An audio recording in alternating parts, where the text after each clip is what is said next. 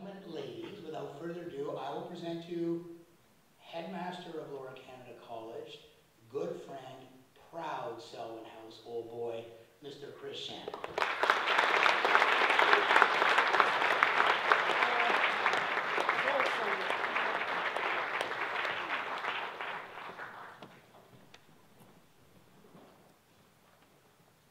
Thank you, Mr. Hannaford. Where's Mr. Gubbin? I'm looking for him. He's teaching phys ed. Ah, okay. We think. I'm looking for him because he's the last remnant of my era here. He actually was a young teacher when I was a student here. He was my rugby coach. Mr. Waring, who you know we all lost not that long ago. Excuse me if I just put this over here. I think that he and Mr. Waring started the same year, and there was a collision in the staff room, and we could see it as students. Because back in the day at that time, in the 70s, there were a lot of old sort of British refugees, I would call them, people from Britain who were teachers here. The staff room always oozed with smoke. They all seemed to smoke, whether it was cigarettes or pipes. And the more British you were, the more you smoked a pipe. And these long-haired guys from McGill showed up, Mr. Waring, a whole host of them, and they sort of collided in terms of their values and their vision of the world. And we loved it as students because we could see that it was quite different, and that's sort of cool. It's an enormous pleasure, and it's a special thing for me to be here at my old school. I thank, it was Mr. Wills who gave me the invitation. I don't know Mr. Wills, I just met him this morning, but I guess he's working with your group, and so he reached out to me. It's a pleasure because, indeed, I'm an alum of the school. As Mr. Hannaford said, there was 1 year where all 5 brothers were at the school. My eldest brother was in grade 11. My youngest brother was in grade 1. So there was 10 years between us. So we had 5 of us at the school at the same time.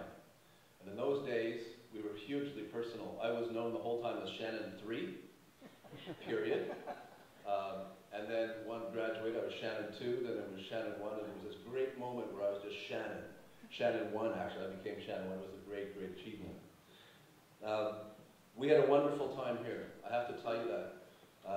As 5 boys, all in the same school, my father was a board member, my brother went on to become a board member, became the chair of the board. My life took me to Europe and then to Ontario to teach, where I was teaching for a long time. Some of you may know Appleby College. I taught there for a long time. Ended up going to Stansted College in the townships. Some of you might know of a hockey program that I had something to do with in terms of creating it. And being in a small boarding school where it's 24/7, and then from Stansted to LCC where I am today. And I do appreciate all of the good competition that we have, whether it's athletic or debating or whatever. I think it's good. I think it's healthy and good.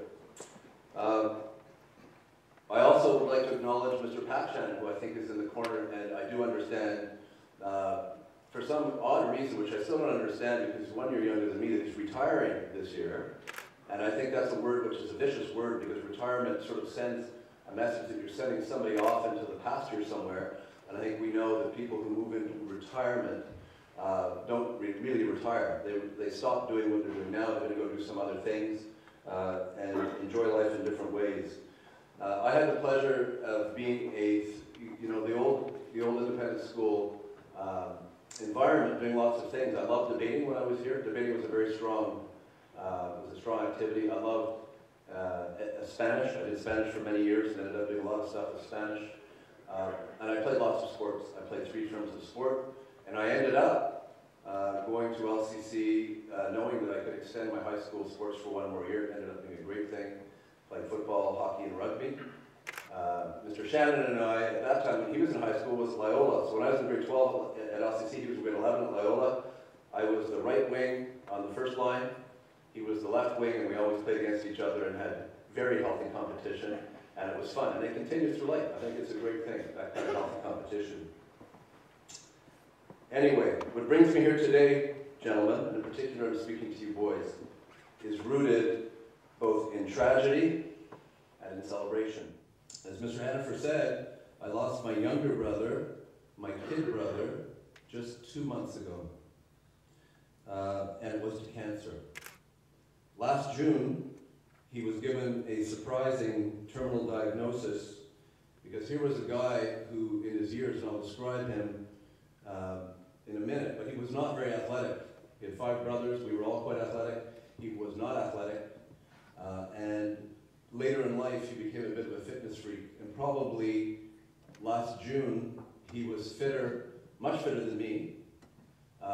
He was working with a personal trainer 3 days a week.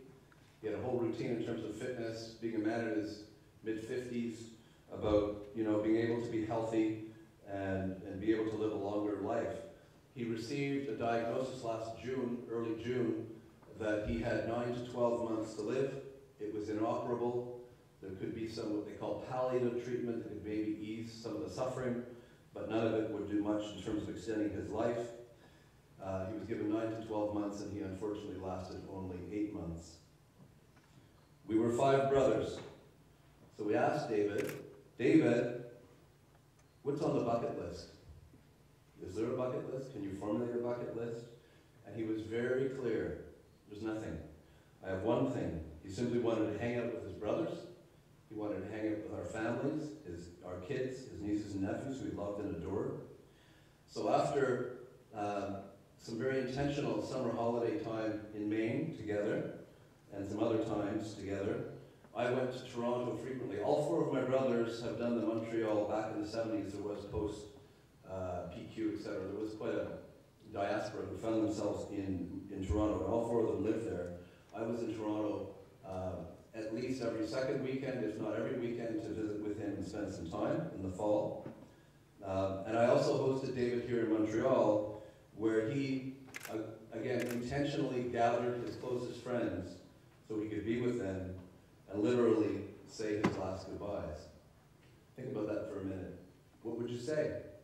He knew it was quite something to be with somebody who knew that he was going to leave this world, and there was literally nothing he could do about it, and he met with friends to say his last goodbyes.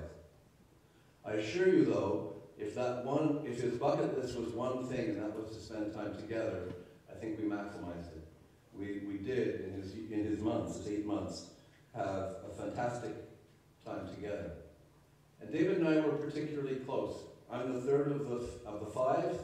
They say that those of us in the middle, some of you here are middle children, sometimes they refer to you as the forgotten middle, but I think we're bridge builders. It's who we are. I'm in education. That's my job, build bridges, help bring people together. And David and I were particularly close. We were probably the closest out of the 5 in terms of our relationships. In fact, he's somebody in my life who I really admired for many, many reasons, and to be honest, admiration and respect were probably the best words to describe my relationship with him, and in fact, to be more precise, deep admiration and deep respect. So I'm proud to be able to speak about him today, but I will, in front of you, acknowledge that it is very difficult. His loss is still raw for me, as it is for all of my brothers. So yes, David played an important role in my life because he was one of my 4 brothers, but he was notably different from the rest of the brothers because he was my only gay brother. Growing up, and think about it back in the 70s in a boys' school like this, he stood out in lots of ways from his peers, but not just because of his flaming red hair and his eventual sexual orientation. Being gay and different from the majority of the 1970s and the 80s, his journey into adulthood was not easy. In those days, Canadian society, as you probably know, was much more conservative, less open to difference and diversity, and much less inclusive. We talk a lot about inclusivity these days. I don't really remember talking about it as a teenager. As a boy and as a teenager, it was hard for him to have all of the important, difficult questions answered. Who were the trusted gay role models? He couldn't find the authority figures and mentors who understood his situation. They were few and far between. And think of it, because I know for you, young men, it is shocking to realize there was no such thing called the internet. So finding out about such topics was quite difficult in terms of finding those who would share and to do research. And yes, because of a lot of his mannerisms, his interests, He was not into sports. He was into things that were a little different from the standard. He found that life was difficult when he was indeed picked on and harassed, and he was picked on and harassed. Especially being in a boys' school in the 1970s, where jocks, testosterone, and a veneer of toughness truly ruled the day. Simply stated, the teen years were challenging for David. Quick sidebar. I came to work in Montreal at LCC in 2005, and it was in August of 2005, via Stansted College, where I was the head for 6 years. I was alone. We have a house in Prince Edward Island, a summer place. My family was there. I had come to do work in the 1st of August. We were temporarily lodged, actually, as we were going through a transition. We purchased a house. It wasn't ready till December. And we moved into a furnished apartment right across the street on Stanton Street, where I could keep an eye on Selwyn House just to make sure what's going on as I moved into my new school. On my very first night, I walked over to Green Avenue, as I had actually, after many, many years, come back to my city, to Montreal, and I knew I could find a bite to eat over there. And I ran into a Selwyn House grad who I barely recognized, but I eventually did recognize, and he was a classmate of my brother David's at Selwyn. And here's what he said to me. "Hey, Chris Shannon, I haven't seen you in 25 years. It's like I went out for milk and then came. I haven't seen you in 25 years. The last time I saw you, you grabbed me by the throat, pushed me up against a locker, and looked right in my face and said, 'Leave my brother alone.' You know, it was the right thing to do. Let me buy you dinner." And we went and had dinner. So enough about schoolboy justice from the 1970s. I want to go back to David. Not surprisingly, it was a very big step for my brother to eventually come out, as they say, and identify as gay in public to his peers and to the world. Beyond a small number of family and close friends where we knew this, the public coming out was difficult. But standing tall and defining his own true identity was so important to him that he eventually developed the courage after he did this to help so many others come out and do the same. In fact, he eventually wrote a weekly article on issues in the gay community in a popular community magazine known as the Montreal Mirror. He wrote a column which has become a bit of legend called Out in the City. He regularly advised legions of young and older Montrealers in those columns on a litany of issues about being gay, ranging from trends to legal to health and other concerns, and he wrote it weekly for 7 years, and his columns actually became required readings of Montrealers who wanted to be up on issues that were contemporary, especially gay Montrealers. And since David's passing, it's just 2 months, I have received literally hundreds of requests, specifically from the gay community, to gather and publish his articles into a book. They were beautifully written, they were insightful, they were often very courageous, and they were often just plain sassy. David also hosted a weekly radio show, and if you think about this at a time when talking about gay issues was really considered to be not necessarily de rigueur, he had a radio show that specifically addressed and demystified issues for members of the LGBTQ community, and so that absolutely no one mixed up what he was about and what his show was about, he simply named it The Homo Show. It was well known in the city, to the point that after having done it for a few months, I would walk with David in downtown Montreal in the late 1980s and the early 1990s, and people would recognize David. They would stop him, and they would thank him for his work, his positions, the open sharing of his views, and David became a very public figure in Montreal.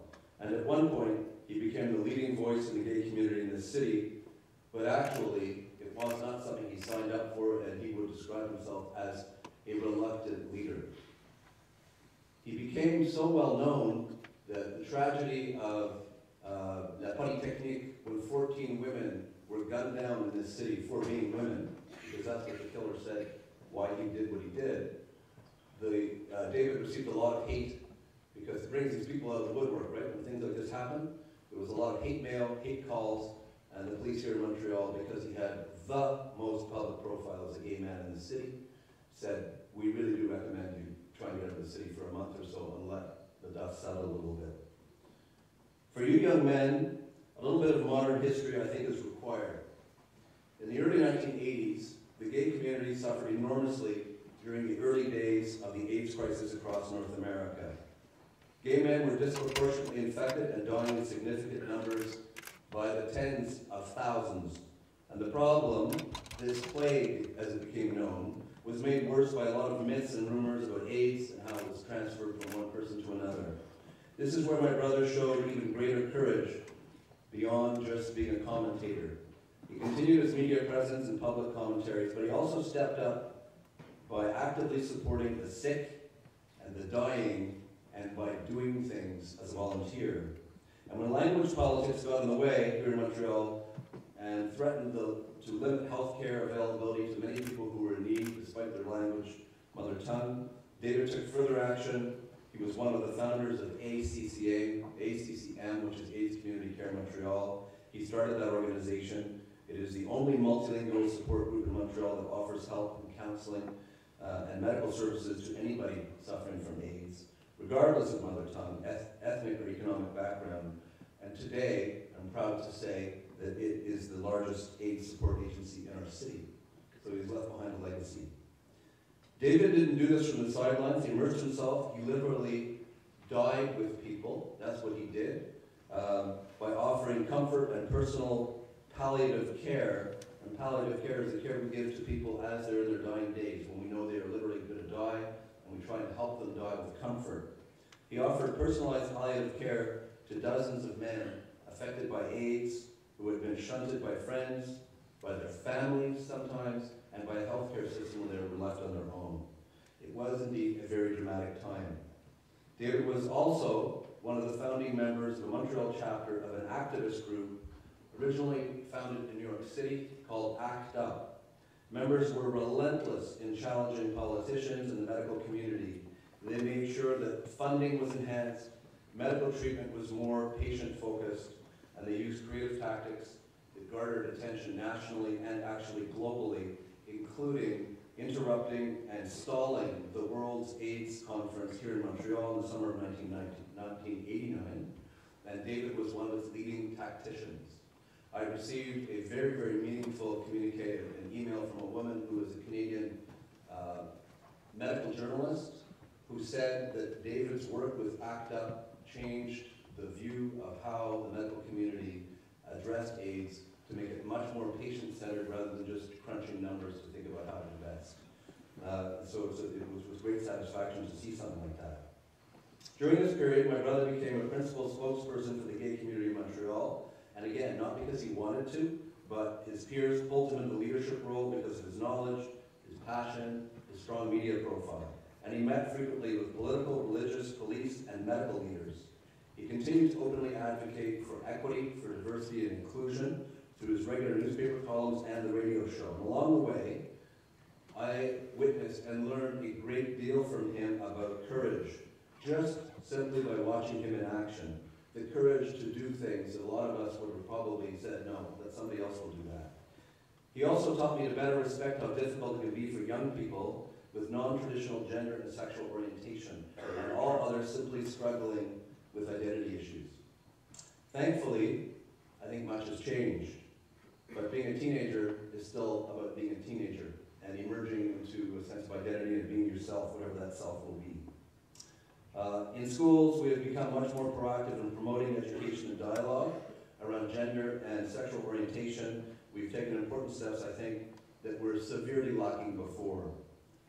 I specifically want to thank, actually, and I don't know who in the room is in this role, I think I know one, but I want to thank our school counselors. I think your role has become much more important.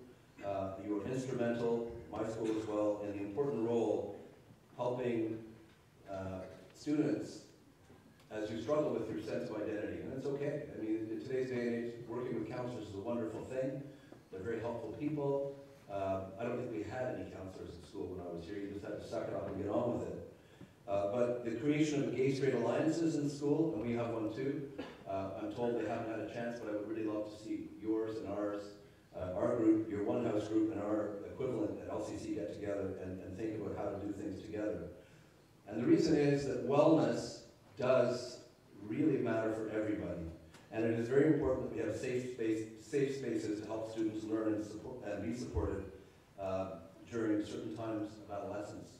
And in reality, our teen years are an evolving exploration for each of you. I get that. You're learning and defining your identity. And actually, it is just as important, in my view, if you are straight, to have the courage to openly be an ally, as it is to join the One House or the equivalent in any other school if you aren't straight. But I would suggest you do not use my 1970s technique of finding justice by grabbing people by the throat up against the lockers. It's not really the best way to do it. So all of you spend a lot of time in school, and I think it's really very important, and it's maybe nice that you have school and others have somebody else here to remind you that this needs to be a place for everybody. It needs to be a place for everybody to be accepted, to be comfortable, to be valued. Every single person in this room, you're part of a community, you all contribute to that notion of a safe and supportive school. And like me, I hope you can find yourself as somebody who wants to be an ally to peers, especially those who may be struggling with issues related to gender identity or sexual orientation.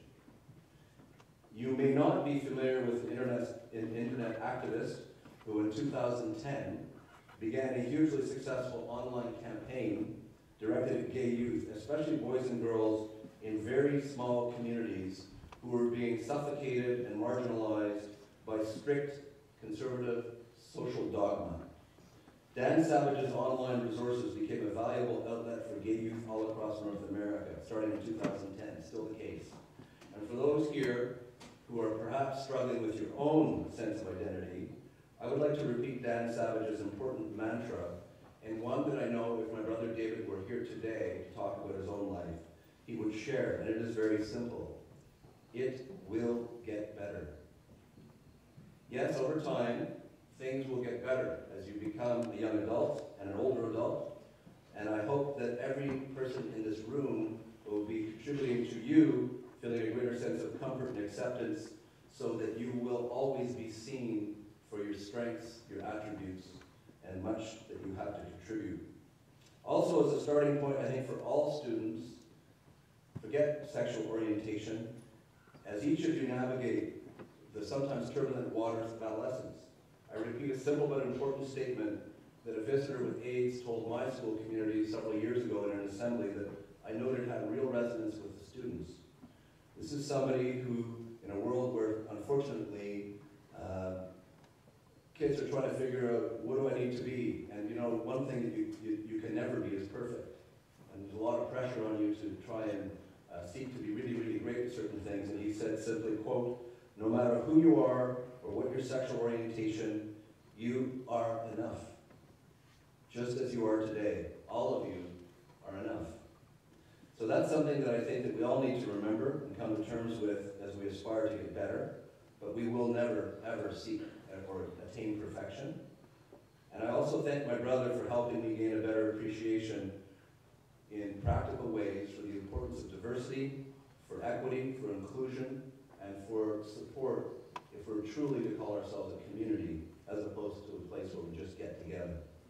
It's made a real difference in my life as an educator. I also hope that by sharing a little bit of David's story with you this morning, I may have given you reason, as you took a minute of quiet, and then maybe you'll take another minute of quiet some other time, to pause and reflect on how do you actually, in action, do something to build a better community and strengthen the sense of inclusiveness in this school, and when you go beyond this school to the next places you go, in whatever community you go into. How will you celebrate inclusiveness, diversity in all its forms? So hopefully David's life as a Selwyn grad has inspired you in some small measure to take some action where needed. And I ask you to remember that by extension, you are all his brothers. Merci beaucoup.